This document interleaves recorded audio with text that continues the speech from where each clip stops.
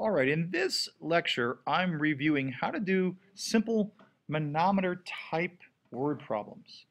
It is my hope that you can see that the manometer problems that we've been doing to determine the pressure of a gas, either above or below the atmospheric pressure, or the height of the column being supported in a closed tube, or some combination, can be observed through problems. Okay, it's very important that these ideas come up in word problems. So in any case, let's start with number 2. I know I've probably done this in class, but I'm going to do it anyway.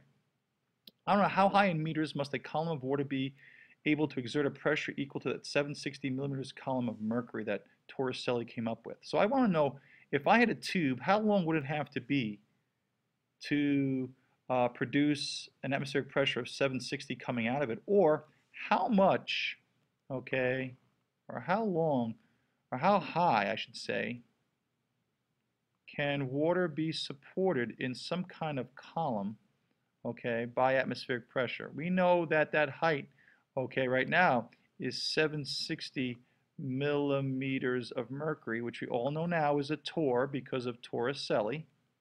So they're equivalents. So we know that 760 millimeters of mercury can be supported if you measure the mercury. Now, I know mercury is not red, it's a silver color, but I'm just putting that as a contrast. So this height here is 0.760 meters. Okay, I shouldn't capitalize meter, but I did anyway. So 0.76 meters. I want to know the height that this would be if it was water. Meaning, if I want to make a barometer and I want to use water, how high must my tube be? Well, I know that mercury is very dense. Okay, it's 13.6 grams per milliliter. I know water has a density that's equal to 1 gram per milliliter. So that means that mercury is 13.6 times more dense than my water. Shouldn't that mean that water is going to be 13.6 times higher? Okay, since it is that much less, or that less of a mass compared to mercury, right? If I had a gram of mercury, it's 13.6 grams. Okay, if I have water, it is 1 gram. Remember, pressure is a force over an area.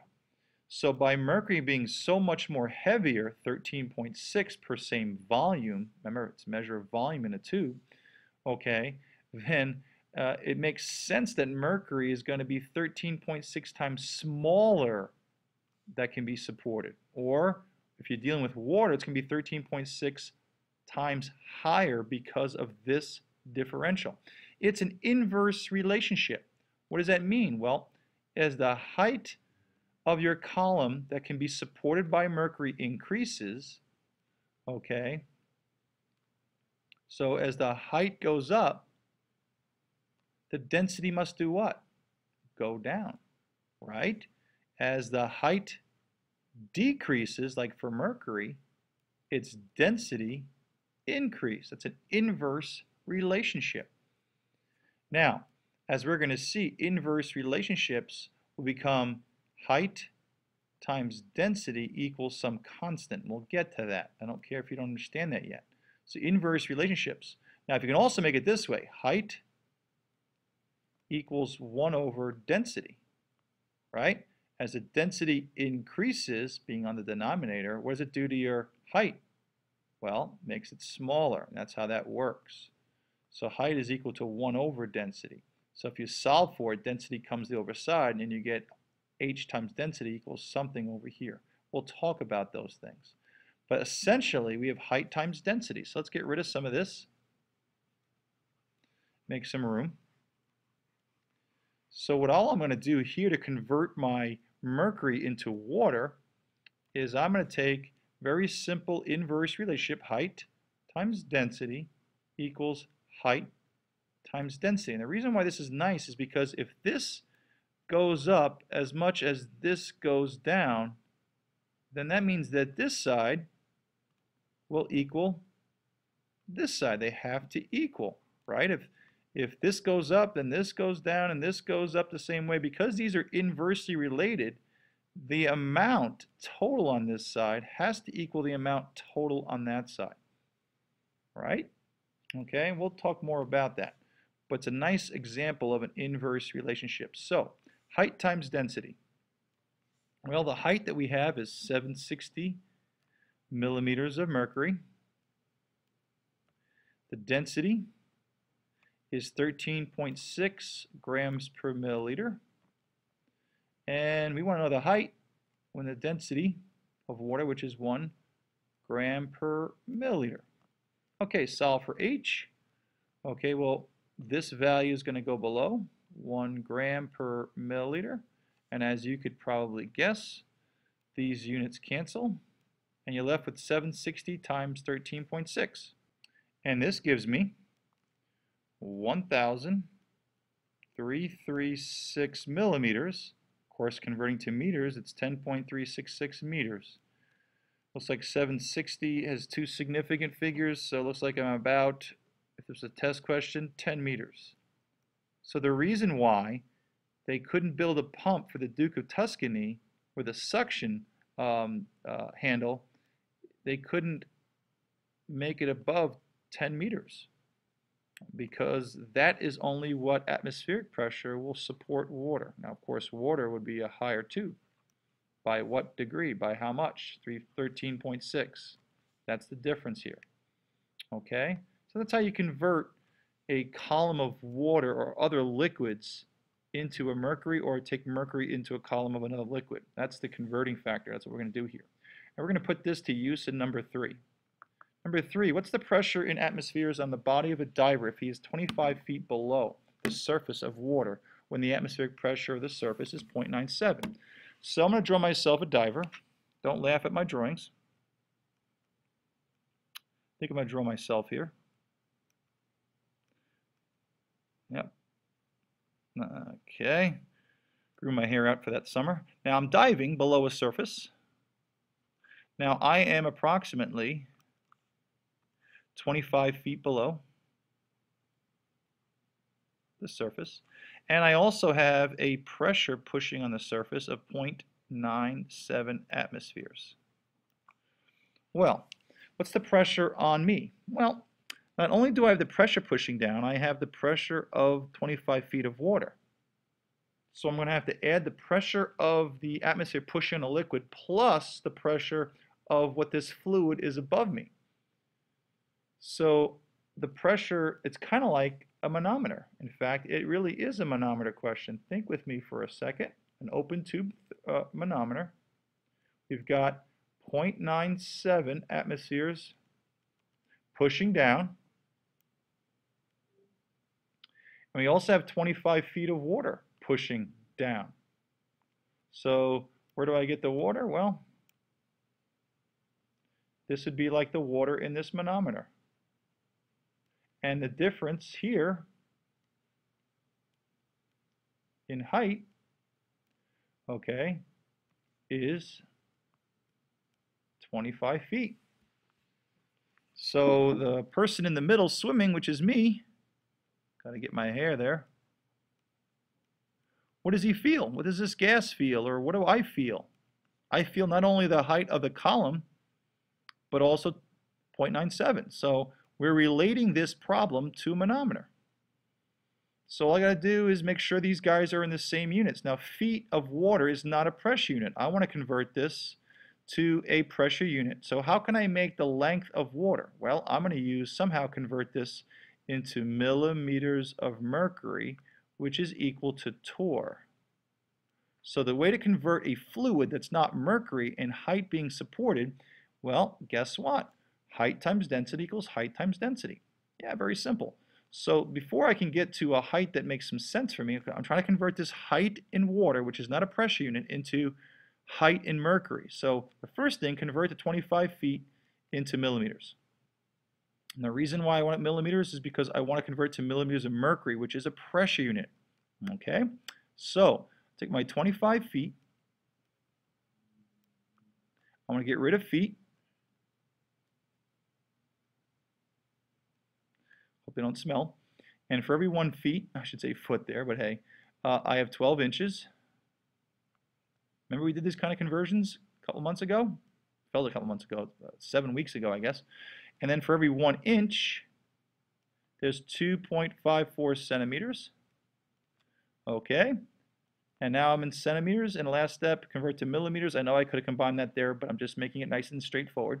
For every 1 centimeter, there's 10 millimeters. You didn't think those problems made any real use? Well, we're using it right here. So when I put this in my calculator, noting that everything cancels except for millimeters, I get 7620 millimeters of water, which is still not a pressure unit.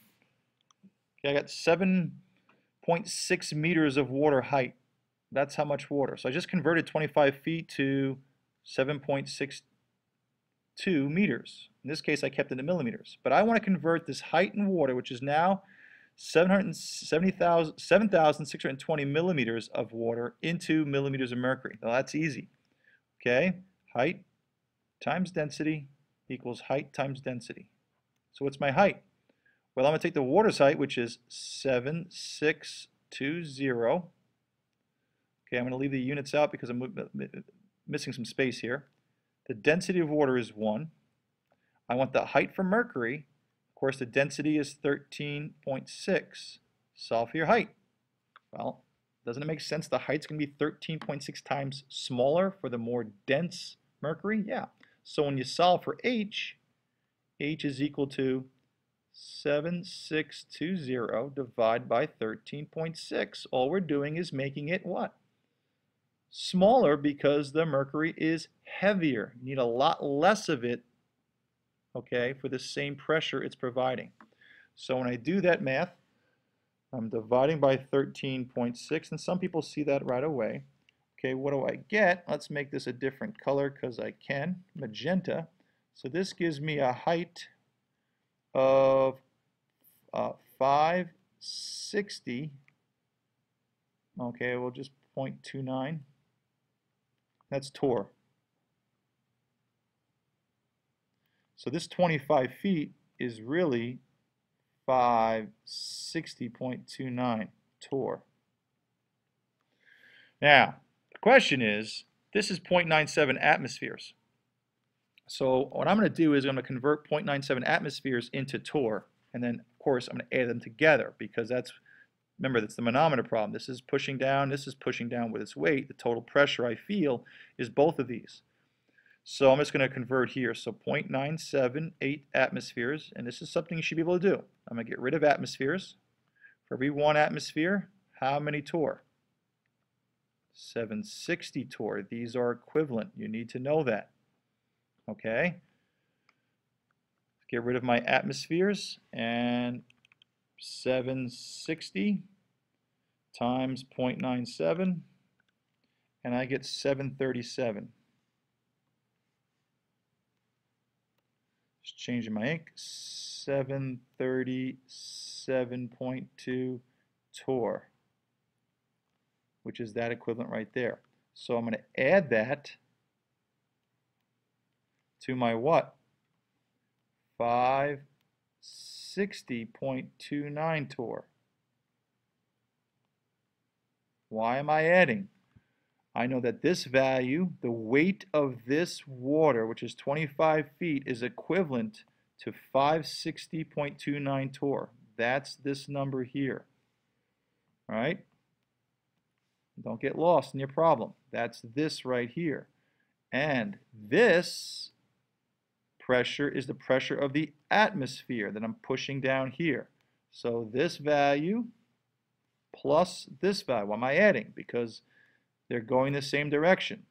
Both of these forces are acting upon me. The weight of the water plus the weight of the air, if you want to think it that way. In any case, it's a manometer problem. We add them together, and what do we get? Well, let's try 560.29, and I get approximately 1297.49 torr. I'm going to sig fig this out. Looks like 2 sig figs. Okay, so 1300 torr is my answer. Now I could convert this to atmospheres, couldn't I? Right? If 1300 torr is my answer, and what's the equivalent? For every 760 torr, there's 1 ATM. All right? So 1,300 divided by 760 gives me 1.7 atmospheres. This is acceptable, and so is this. They are equivalents. They equal each other, just different units.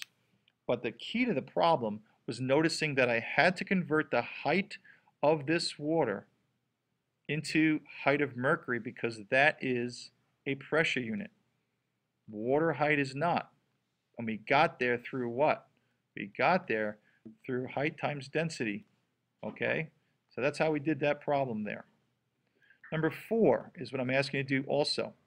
Number 4 is very straightforward, except now we don't have water, we have dibutyl phthalate, which is a non-volatile liquid. It means it doesn't evaporate.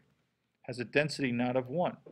Density is 13.6, so assuming the maximum atmospheric pressure is 760, pushing down, torr, what would be the minimum height of a barometer based on dibutyl phthalate? So what they're saying is, we know that a mercury barometer, okay, is measured by 760 millimeters of mercury. That's how much our barometer would support, or that's how much the column of liquid could be supported here by atmospheric pressure. Okay, what they're saying is, well, what would be the height if it was dibutyl phthalate? It's another liquid. So if you haven't already guessed it, we're going to use a very simple formula. Height times density equals height times density. And why does this work? Because of the ratio of the densities is the ratio of the volumes is similar, the masses are different. So take our height, which we know to be 760 millimeters of mercury. And we know the density is 13.6 grams per milliliter. What is the new height of this new liquid if its density is 1.05? Now notice it's not water, it's a different compound, so you need to be given the density. So instead of being 13.6 times bigger, it's going to be a little different because it's 1.05. So H is equal to, doing my algebra, 1.05 grams over milliliters. Okay, just going to get rid of this because I can. And we put this in our calculator.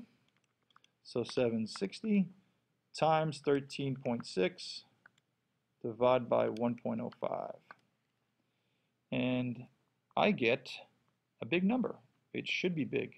Why? Because dibutyl phthalate is so much less dense. So therefore, there's going to be a much larger height of liquid that can be supported because it's just a lighter material. Which means what? 760 millimeters of mercury has basically the same mass as 9,843 millimeters of dibutyl phthalate. That's how it works. It's going to take a lot more volume. Again, higher the density, lower. Okay, I'm sorry. I should say this. Lower the height, the higher the density, which means lower the density, higher the height. If this guy is decreasing as much as this increases, well, this has to equal this value. And that's called an inverse relationship. So going back to sig figs, it's like 2 is my limit. So 9800, okay, minimum height in millimeters of, millimeters in this case, of dibutyl phthalate. That's what we solve for. Okay? And they asked for, didn't ask for a unit, so that would be your answer. Okay? And that's all I wanted you to do on this worksheet so far.